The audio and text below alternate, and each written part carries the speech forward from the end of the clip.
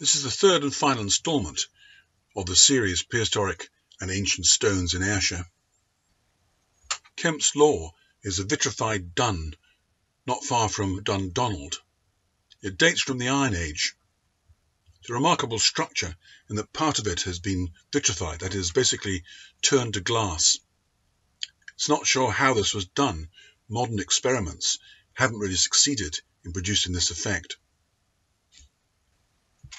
The name Kemp is found in several place names in Ayrshire. Its origin is thought to be from words meaning warrior or hero. The vitrification may have come from a ritual destruction of the site. Local legend has it that cremations were carried out here. The knock cushion stone is said to have stood on the old Justice Hill of Girvan, and rather unusually was said to have been a sanctuary stone for debtors. The Lamargle stone at Luga is said to have been a rocking or Logan stone. It's said to have been used by the Druids to interpret questions that were asked of the rocking motion. Also, it's said to have had a small stone circle around it and may have been the grave of a Caledonian hero.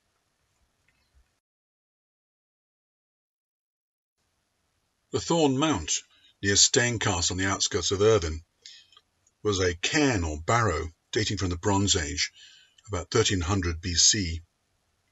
It's possibly also been used as a justice hill for the old Staincastle barony. It's even been suggested there may have been a wooden castle on top of it at one time.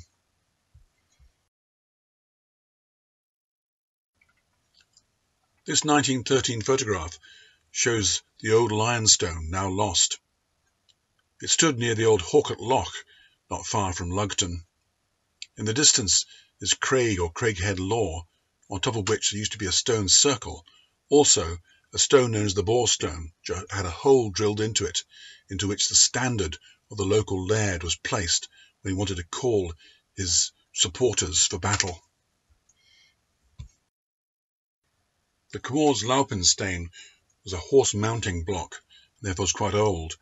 However, it may be even older as it has some of the characteristics of a leper's stone, where vinegar was poured into a bowl and the money placed there for the lepers to collect. The Ogrestone or Thurgate Stone lies close to Dunlop. It was a glacial erratic and is said to have been a Logan or rocking stone at one time, but it no longer does. In its vicinity there are said to have been burials. The stone lies above a pre-Reformation chapel site and holy well. One of the unlikely suggestions is that those who had breached their faith were made to crawl round the stone, basically saying a prayer to the great stone, hence Thurgate Stone.